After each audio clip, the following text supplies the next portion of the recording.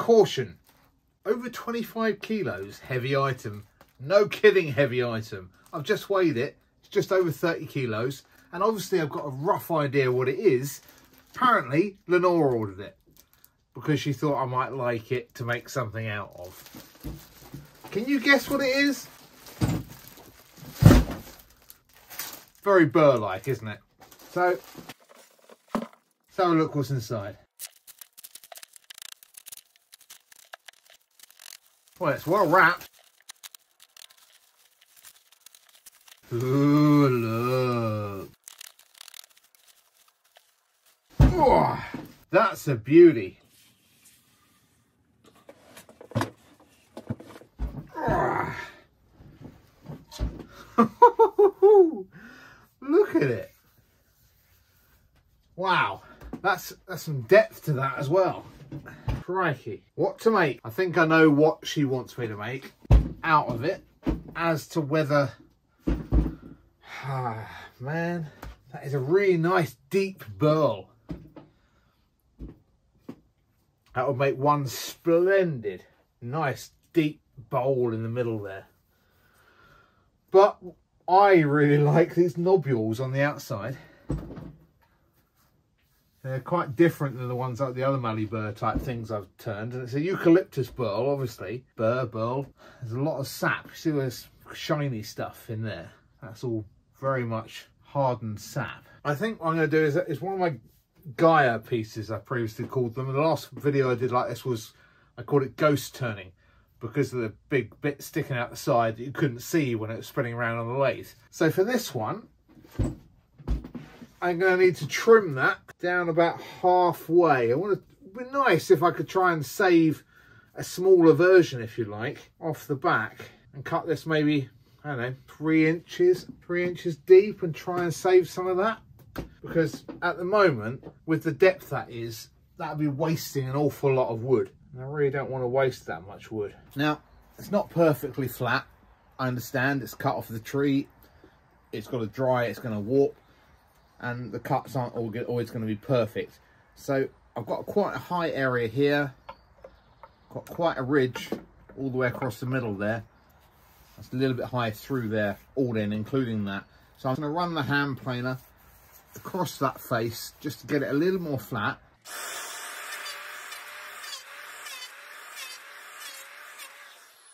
That's a lot closer to flat now. Well, having attacked it with my handsaw, my big old handsaw, and eventually a chainsaw, I got through. I haven't got anything to plank. I don't really usually need one, but oh, still heavy. Look at that, it's gorgeous. I've got a lot of flattening off to make this a usable piece. I've got a lot of flattening off to make this a usable piece, because I only had a shortish chainsaw, which wasn't going to go whoosh straight off. But neither here nor there. Flung that off. Back with you in a mo. And that will do. It's relatively the same height now. I guess this is going to be the back. Which can only make this the front. And you'd find the centrally weighted point of that, which is right there. So in a moment, I'm going to put my big faceplate on this one. The smaller burr in the background there. I'll find the weighted centre on my spike in a moment and put the smaller faceplate on and get some turning. Initially, all I want to do is make these the same height, so it sits on the wall at the same height, and I can actually have my French cleats probably across this side and dig out enough here to get a chuck grip in there. This is video part 1 of 2. I think this is going to do the smaller one first, then we'll do the larger one, because the larger one, to be perfectly honest, I'm a little bit scared of, because it's quite big and quite heavy, and on my little lathe it's really pushing the limits. So that's the next video. This one's about this one. Just on a quick look, catching here nicely, not catching here yet, catching here. I can hear it hitting in 2 or 3 places. It's just the 2 places at the moment. I need to very carefully go at this.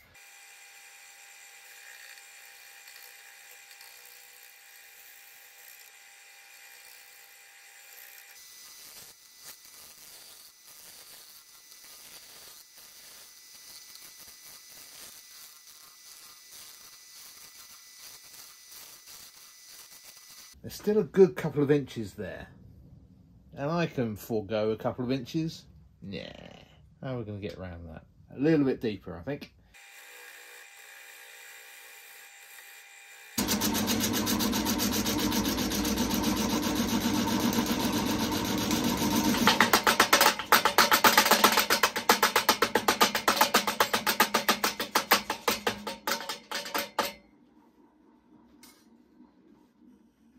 Oh, blimey, that scared the bleep out of me.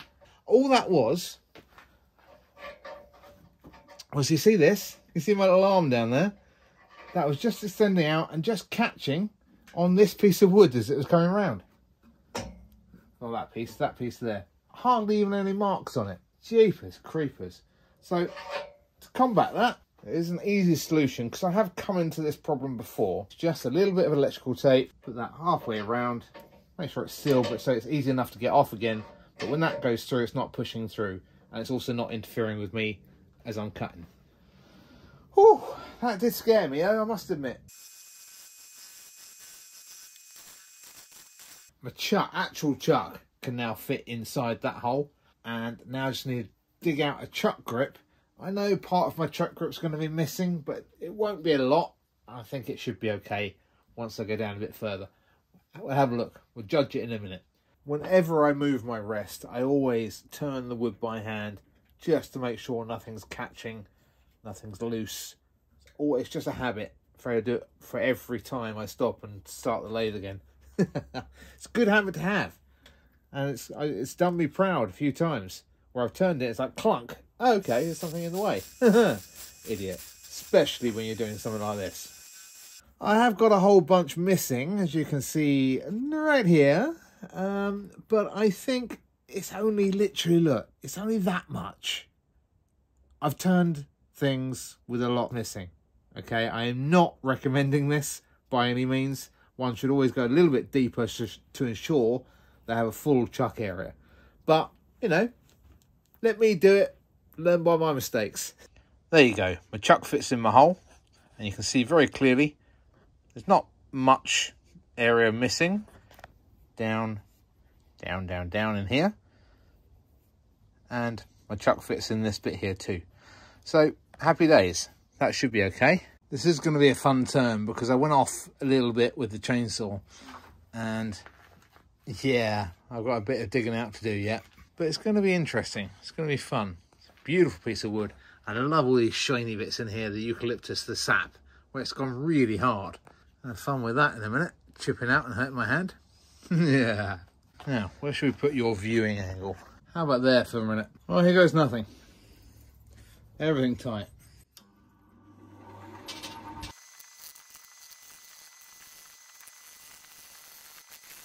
Well, it looks like I'm cutting here fine. Not cutting here, not cutting there. A little bit here maybe, a little bit there. Yeah, not a lot at the moment.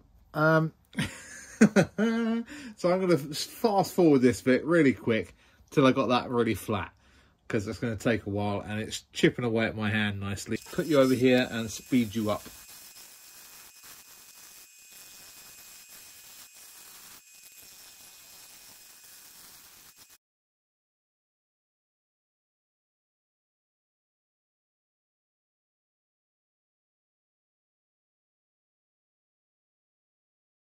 So the plan was to get that nice and flat, but I got a bit over enthusiastic. I started shaping because I like shaping. I like doing the different angles. I've got a lovely deep V in there so far. It's a little bit rough, but it's not too sad. Nothing a bit of sandpaper can't sort out. Still digging this one out. I don't know how big to go with this one yet, but what I do want to achieve, as I have done similarly on other ones, is a central drop, if you like. Picture a splash, a pebble going into water, boom, and you've got that mound of water here as the pebble hits in and comes up. I don't know, with a thin V here, a medium V there, and that's the large V. This is meant to represent the, as it peters out across the water, you've got that very gradual curve, and if you can't obviously feel it, you can only see it, but right here there is a gradual curve on there, and that I'm going to finish by hand on all these pieces on the outside where there's bits like this, as I've mentioned before. Otherwise the sandpaper wraps around there and takes that edge off. But all of this from here inwards I can do with the sandpaper. Now the issue I've got is this chainsaw mark. It does mean this one needs to go a lot deeper, which means this is going to come out, unfortunately. It's a nice little mound, but there'll be something nice behind it anyway. I need to come up quite a bit bigger with this, but before I do anything more, I think I'm going to start work on that mound. Where the screws are in, that's where I'm going down, and in the middle is going to be quite a small little bump. Righto, so let's get that rest moved over. We'll start shaping there and we'll come back to this in a minute. As far as I'm concerned, this outside edge here is done. I've done up to that edge, that's fine. Final bit of shaping on this round, make this a bit bigger. Yeah, we're getting there, we're getting there. And it's not too arduous on the hands, much.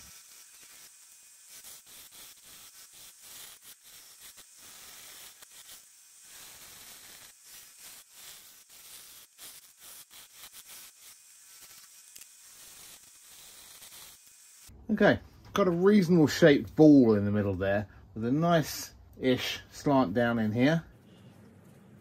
I think I can make my small V here now. And then what do I do here? Is that going to be a massive channel? No, it needs to be another one here. Is there? Big one, small one, medium one. Medium one needs to come about there. All right, let's mark that up.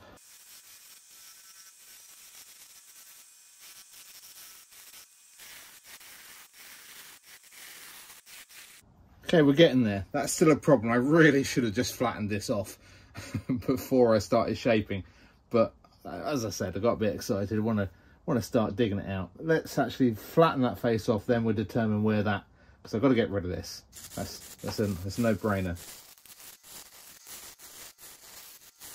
So now I've finally got rid of that cut mark. Now I can shape, which is exciting. This is stunning. So I want to keep that in as much as I can. So I want the V just this side of it. So if there we go.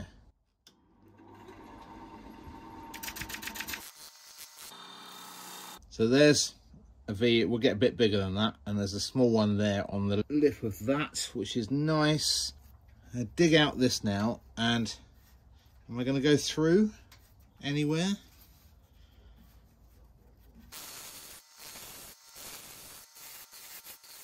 You see what I mean? That is worth keeping on full display, that scar there. Still got a tiny bit of room before I go through there. I just want to get the bottom of that just hollowed out slightly more. Not much, just want a nice subtle curve there. Okay, I didn't go through and I'm not going to go through, but I'm loving this grain just here. I love the grain all over it, but it's just looking at individual bits every now and again and going, whoa, whoa, look at that. Because look, that is gorgeous. Oh, man.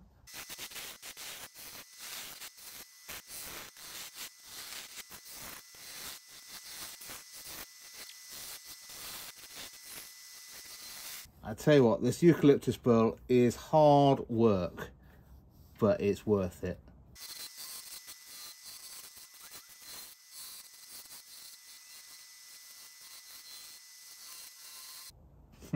Lil'Au's going to have fun gilding this though, look. All these missing chunks. Oh dear. No gold leaf in these holes though, Lil'Au, please. You're right. It'll be everywhere. It'll be a complete mess. There's a tiny bit in the bottom of that V there.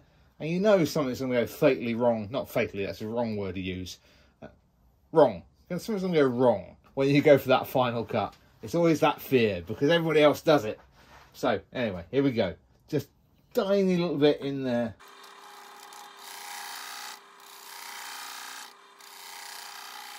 Phew!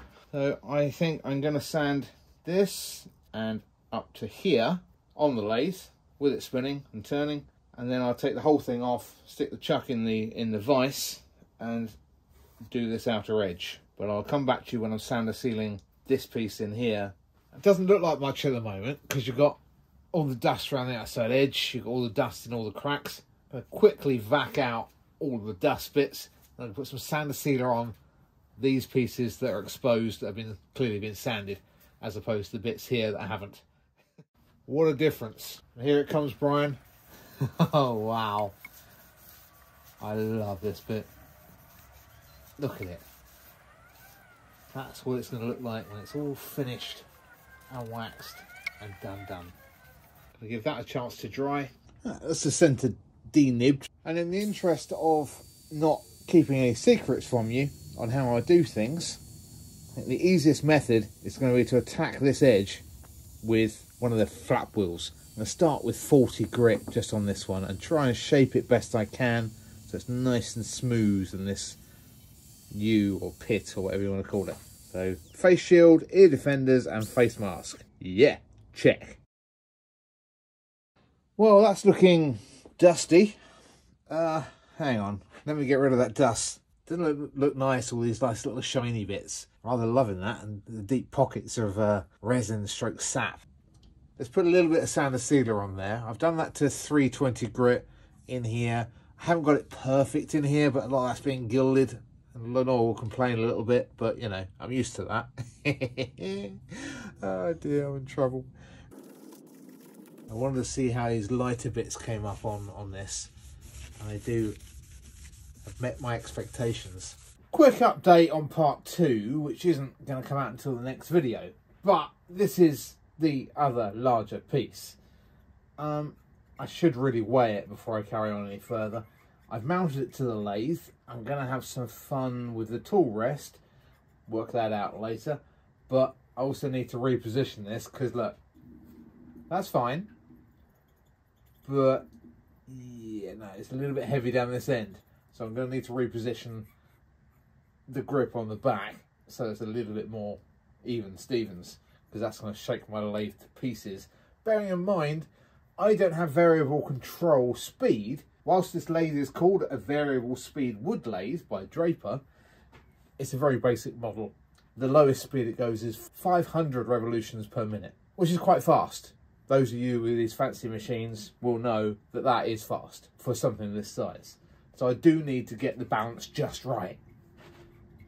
And that is not good enough. I've still got to denib this. I've just fresh off the vise, taken the chuck out. I flip it over carefully. We've got our very rough looking back. Being very careful when I flip it over not to snap any of these little tender bits off. Trying to grab hold of the chunkier bits. And I've got my French cleats, some very rough cut ones without any drill holes in yet, because I wanted to work out where I want to actually put the holes. Sort of measured them to size. And the only real place, sensible place to put them, unless I had a big one coming across here, another one coming across here, it's not really going to work anyway with the size of them. I'm not going to be able to put a cleat in. What I want to be able to do is have it one way or the other.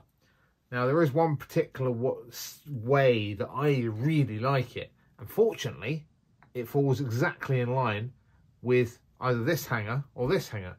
Anyway, if I have my French cleat, if I have 3 of these, haha, I can have one on there, exact opposite, and this will fit in between. That'll go on the wall, obviously, that hooks straight on, or hook straight on there. Hey, I'm not just, okay, I'm not going to say it, because I'm really not. That's tough stuff to drill. Can you see the drill holes I put in there? Yeah, I didn't film that because the focus on the camera wasn't focusing properly with me getting in the way. But yeah, hard stuff to drill, hence hard stuff to turn. Very chippy on my poor old hand, which is still a little bit sore, I must admit. Tidy up these French cleats, get them nice and just 80 grit all over them. And yeah, I'll see you in the next video with this one finished. Hooray! And we'll do the big bit on the lathe. That's going to be fun. I was going to end it there, but I thought I'd quickly show you the waxing, because this is such glorious wood and these whites or lighter browns and these dark browns. Oh, yeah, you need to see it. So quick hoover and a quick wax on and wax off all the way around. Doing it by hand like this, you do get the opportunity to find any minor imperfections. Lots of good light, and you can look at various different angles and see tiny little marks. I found a huge one. I've no idea how I missed it by hand sanding, but I've got a groove down here, which I've now got to attack probably from, crikey, 80 grit. Just this little area here. And then that'll spread slightly. But, you know, so be it. So, anyway. Next time you'll see it is, okay, fine, I'm still here. I've just fixed that bit there. Rubbed it right back to 80 grit, through the grits to 2000, as I have done the whole thing, re-waxed this section and probably most of this, and box. Hang on. A little something I knocked together earlier, with a little note at the end there saying wide. I'll put that in black in a moment. Wide. Meaning the bit with more material on that side goes in there, and that sits in the middle there somewhere. It stops in, aha, ha ha ha ha. Right, a little bit of movement in there, but nothing that can hit the sides. So that should travel well now. I am going to put a little bit of padding on the sides there just for protection in case it magically rocks out and knocks against the side. And the padding will help it. And a little bit on the lid. Now it can go off to Lenore for gilding.